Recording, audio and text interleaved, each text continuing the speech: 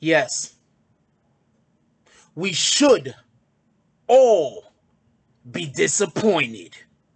Me and the Notification Gang would like to invite everybody to come join us Monday through Thursday, 9:20 to 10 o'clock for morning coffee, where we discuss the events of the prior day and also just talk mess about stuff. See you then.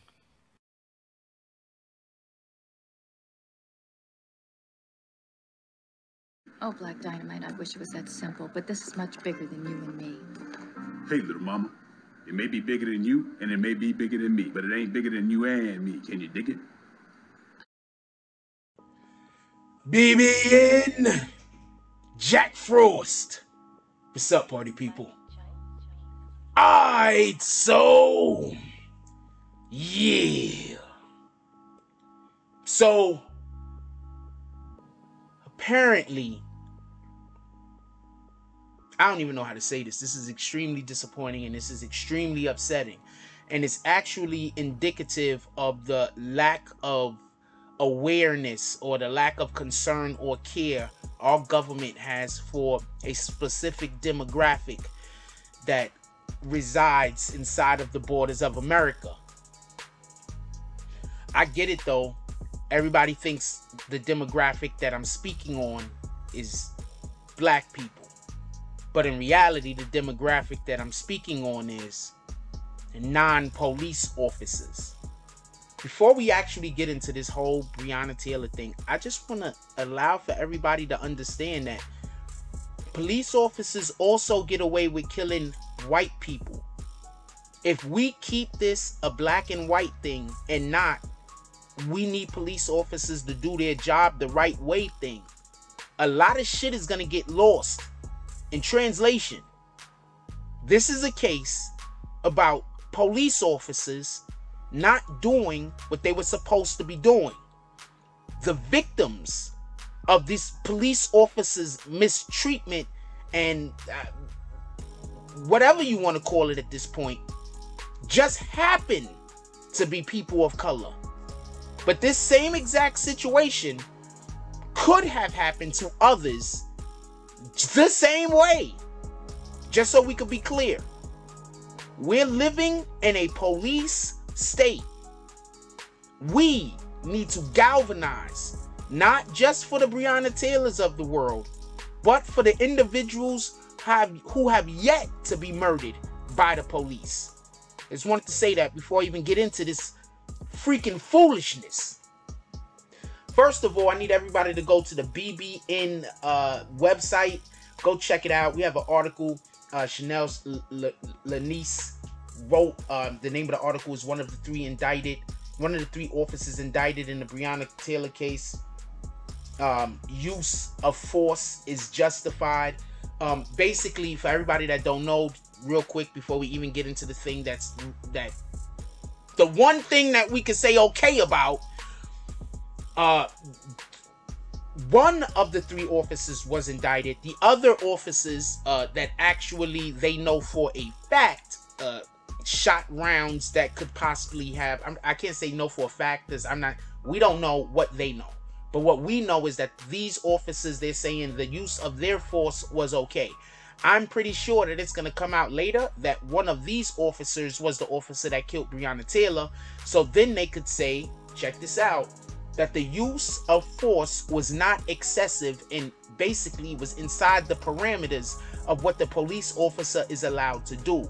What this does is this creates a situation where now the city, who's already given Breonna Taylor money, they could say, hey, look, we did everything that we could do. This is just the way that it is. And they're going to want all of us to be satisfied.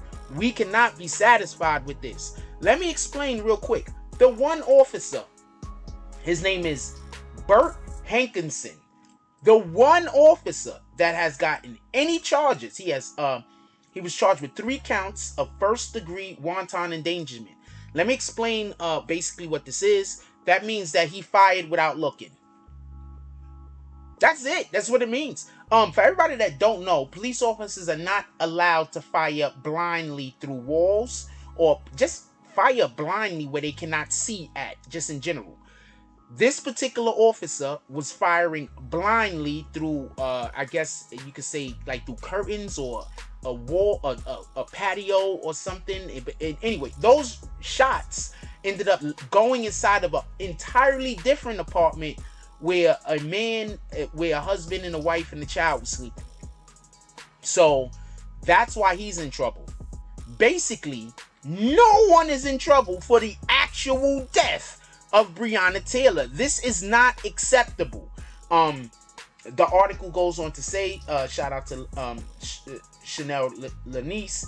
The article goes on to say, Detective Bert Hankerson was charged with 3 counts, first-degree wanton endangerment. Hankerson, just one of the 3 officers involved in the murder of Breonna Taylor, 26, was not directly charged with Taylor's death. Now, I'm going to say something real quick, how you know all of this is BS.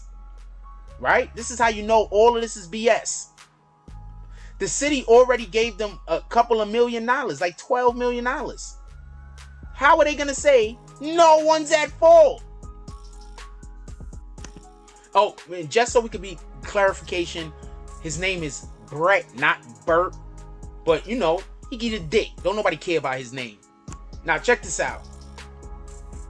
They already gave millions of dollars to the family. Now they're saying that the one officer who's actually going to get charged is not responsible for the death of Breonna Taylor. I need for y'all to understand why this is so important. The reason why I believe this is important is because that says that the city is not at fault. That says that the state is not at fault. They're basically saying that they're at fault because they're giving money. But at the same time, they're saying, well, you know, we really didn't do this. It was just happenstance. It wasn't happenstance. First of all, the officer that went and got the freaking no-knock warrant, allegedly, he was told by the postmaster that suspicious packages was being delivered to that house. This is the story that they said initially. The postmaster came out and said, no, don't get me involved in this mess. I never told you that. So that officer, and they might just be trying to sweep this under the rug and get people to forget that this happened. But that officer went to a judge and told the judge that the postmaster told him a thing, and that's why the judge gave the no-knock warrant, allegedly. There are people that live in that particular state, in that particular town, and they believe that there's a gentrification going on, and that's how they're using these no-knock warrants. They're literally running up in people's houses, accusing them of shit that they're not doing, and scaring people out of the neighborhood. And if they're not scaring them out of the neighborhood, they're arresting them and whatnot. And in this case, somebody died. There's a good chance that the reason why they don't want to charge anybody with the death of Breonna Taylor is because it goes so far uphill that there's people that want to be insulated. That's why they give $1,200, because there's an order to get people out of that community.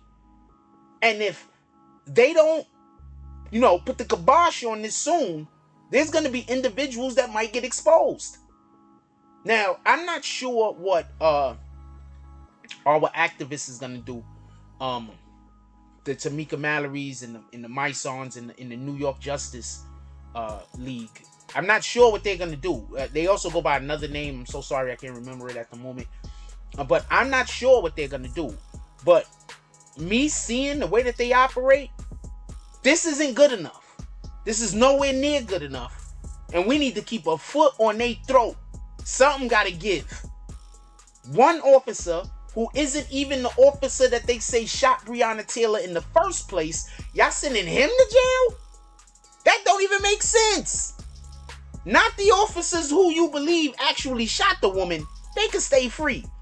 But that guy, who you don't even think shot her, he goes to jail. Put it down in the comment section. I want to know what you guys think about this. I think all of this is insanity. I think that we're living in a country that is giving police officers carte blanche to shoot and murder whoever they feel like, to be honest with you. And I think it goes past people of color, and it also extends to Caucasian people who don't necessarily like what's going on. With that being said, like, comment, subscribe. Join the notification gang. Hashtag Bronx Bombers. Let's get it. I love y'all. Take care of each other. Hug the kids for me. I haven't forgotten about you. And that's all I got on this one. I'm out. If you like this video, please hit the like and subscribe button. If you would like to help dictate the direction that this channel takes, please leave a comment. All comments are appreciated, whether positive or negative. Thank you very much and enjoy your day. And remember, positive thoughts cause for positive things to happen. Let's get it.